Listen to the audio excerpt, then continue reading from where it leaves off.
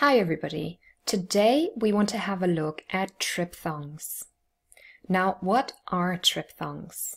Triphthongs are three vowel sounds together. And this is important, three vowel sounds together in a single syllable. Let's do a little recap on the vowels before we go into detail.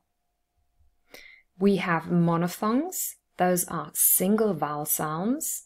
They just have one target. We have diphthongs. These are two vowel sounds put together with smooth movement between each other, and they form one new sound. And then we also say they form the nucleus of the syllable. Remember that vowel sounds do not like sharing. Each vowel sound wants to have its own syllable. So a monophthong would form the nucleus of a syllable, and a diphthong would also form a nucleus of its own syllable. Now, triphthongs are three vowel sounds together in one syllable. And this is really special, and there are not many words in English who have triphthongs. And again, these triphthongs, the three sounds are together in one syllable, and again they form the nucleus of this syllable. Now we could also say that therefore triphthongs are a combination of a diphthong and the schwa sound And all of the triphthongs really follow this pattern. It's always a diphthong first, and then the schwa sound Let's have a look at some examples. For example, the diphthong ow plus as in ow, ow. And you can also see the phonemic transcript for this word, and there is no division there. This is one syllable. The word is not separated into two syllables. Here is another example. We have the diphthong I and our schwa sound and together the word is fire, fire. And again, you have the transcript here to help you. Let's have a look at some more examples for triphthongs in English words. First of all, for ow and For example, power, power, or sour, sour. And just to illustrate the meaning quickly, power, when something is strong, this is a noun. Power, and sour is an adjective. This is the taste of a lemon is sour. And then we also have examples for I plus for example, choir, choir, and island, island. The first word is a group of people singing together, and the second word, of course, is the country next to England. Now again, I have put the phonemic transcript next to those words, next to the spelling, so you can see power, sour. Again, this is just one syllable here. There is no period mark to show any syllable boundaries. One syllable, and ow and together form a triphthong in both of those words.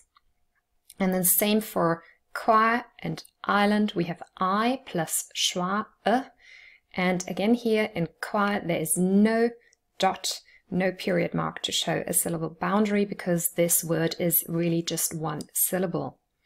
And then island, of course, has two syllables, I and then lend, but within the first syllable you have the triphthong I plus the schwa together. Now there's something important to remember, and I know that there will be a lot of questions probably under this video. And some of you will say, well, wait a second, Billie. When I say those words, they have two syllables. Well, yes, In general, triphthongs, first of all, they form single syllables. So this is always the case. We can only really have a triphthong in a single syllable. However, there are some people who pronounce these words over 2 syllables. Yeah, for example, power, power, or sour.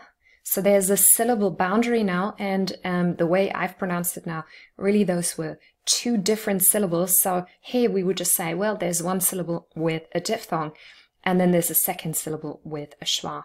And remember, the schwa is never stressed, so the stress here is on the first syllable. And then the same, of course, for choir. You could say choir, and then clearly there are 2 syllables here. So yes, that is possible, and then there would be no triphthongs, because triphthongs always mean diphthong plus schwa and in 1 syllable. Now, have a look at the words again, and specifically the spelling of these words.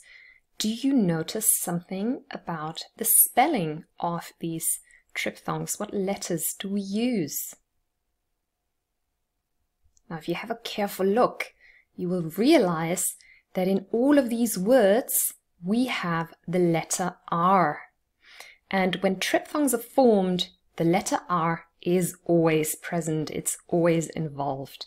Also in other examples, you can have a look at the 2 examples I showed you first. There was also the letter R in the spelling.